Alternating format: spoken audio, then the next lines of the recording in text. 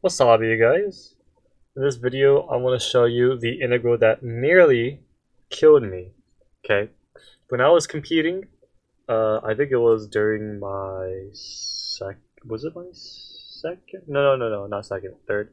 Either third or fourth. It's this Fresno State Central Valley integration beat. I was given this integral, and I was speed integrating as usual. I'm like, oh, okay, I need to force this, right? If you ever see this, you need to force everything. Let u equal everything. Square root of 8x minus 1. Okay? And of course, during a forced u sub, you have to, find dx. This is 2u du, 8e to the 8x dx. But what is 8? I'm sorry, not 8. What is e to the 8x?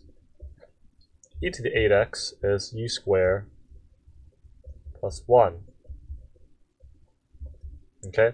And I don't know. Throughout the entire u sub process, I did something, and I think when I got my u sub, I didn't realize it until like very late. But when I did the u substitution, I did not get this. I got something else, and I was like, wait, what happened? Or like I was like, huh, this looks way. It was a much easier integral. I got some like polynomial with like inverse tangent, and I'm like, okay. I wrote down the answer. I don't remember what I did. I don't remember where I made my mistake. Like I couldn't figure it out, but I'm like, I don't have time to search, and so I'm like, let me just restart this again. So I had 45 seconds left to restart the entire process again, and so keep in mind this is an 8x.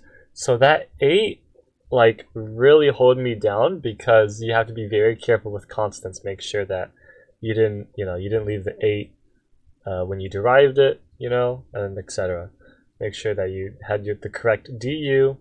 It's 1/4, not anything else.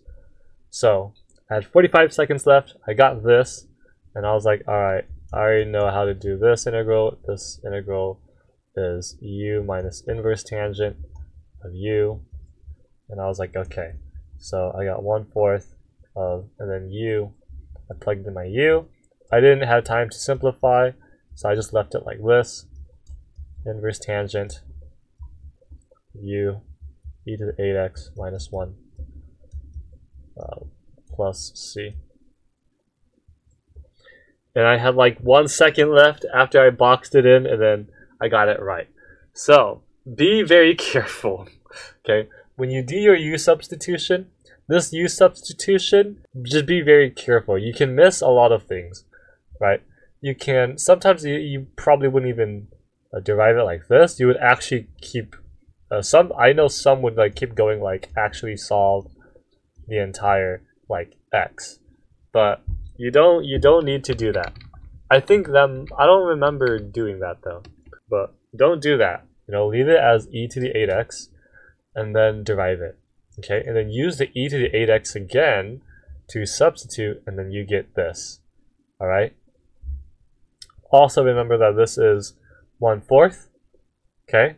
And also remember that you subbed this here. So it's u squared, not just u, okay? It's u squared on top.